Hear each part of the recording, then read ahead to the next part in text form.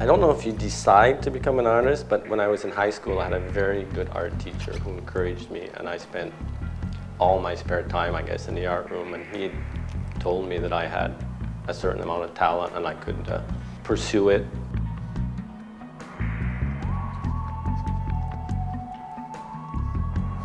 When I came out of art school, like everybody else, I worked as a graphic artist, but I only worked for about 2 years. And then I just decided that that wasn't what I wanted to do, and I started to paint.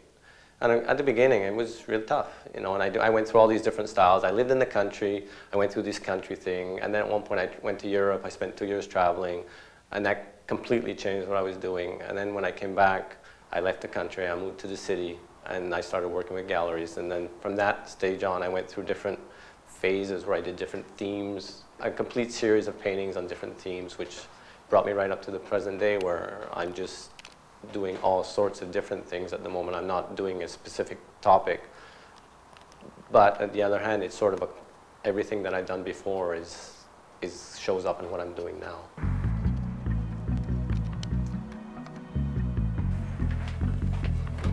Bernard! Hi, Dwight. Nice to see you. Come on in. We'll watch for the shovel here. So you said you had something new to show me. Yeah, come on in. I'm just working here. Got the gallery all hung up nice, look. Oh, this is different. Yes, this is the new stuff I'm working on. This is very nice. It is certainly different, and it shows you a new aspect. It's this new style I'm working on. It's nice. You've got a little bit of mosaic type of work in there. That's this new impressionistic sort of thing I'm working up. You know. It's good. Good. Well, of course, you know I prefer these things. Well, that's you know, that's because that's what you know of mine. That's you know, but right. now But it's, I find that those are, for me, that's so far has been your best work. well, it's so far. But we have to wait and see what this evolves into. It's a constant artistic evolution. True. Exactly. I think the greatest thing you can do with a painting is to provoke a strong reaction, and that piece, it definitely provokes, either one way or another, a very strong reaction. What I particularly find interesting in his work is he doesn't stick to one particular subject. He likes to do series. He did a number of different series. As you know, he did a series with the carnivals and with the midways, and then he did another series of night paintings. And he doesn't exactly do what people expect him to do. This piece here was part of the night series that I also did. This was one of those pieces when I talked about the urban angst. This piece definitely does not match anyone's couch or wallpaper, and most people probably wouldn't hang it. I think up to that point, it was the biggest painting I'd ever done. It took me, I called it at one point a lifetime project. And the actual title of this piece is called Tourist Attraction, because you can see there's a tourist place here. And the title itself, again, is very ambiguous as to exactly what is the tourist attraction in the piece itself.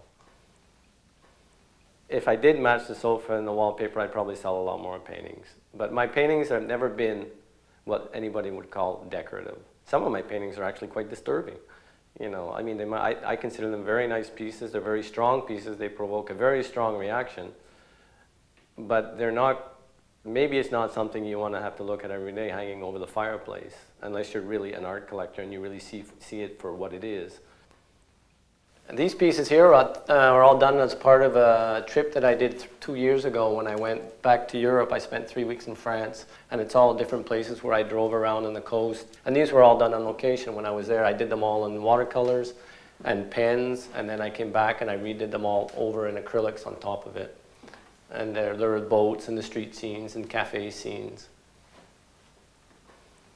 He sees the light, and he's capturing the light here that's in another country. In Montreal, we have bright summers. We have sunny days, blue skies and such. But it's not the same light that you're going to have in Cuba or in France. There's a certain light that you see and feel when you're in different cities. It's not the same. There's subtle differences. So when Dwight, what he's done here is you immediately sense that this is a warm climate. This is maybe Cuba, maybe France.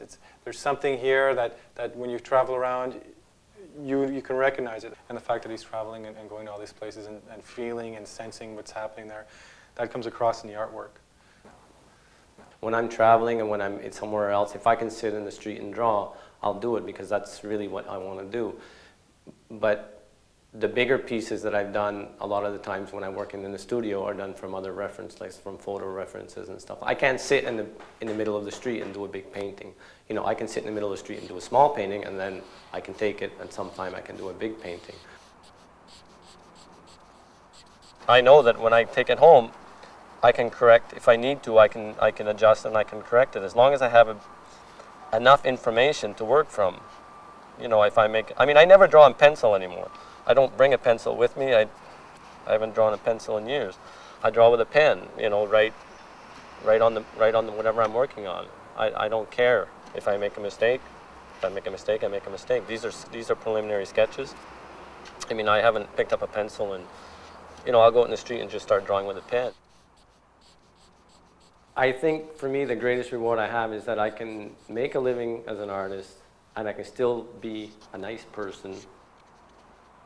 You know, I see all these documentaries on artists, like, you know, I saw the film about Jackson Pollock and I saw these films. I mean, these people were great artists, but they just weren't very nice people, you know. And I think for me the most important thing is I can paint. I have this wonderful life, which I feel I always say I'm the luckiest guy in the world. And for me, that's the greatest reward of being an artist.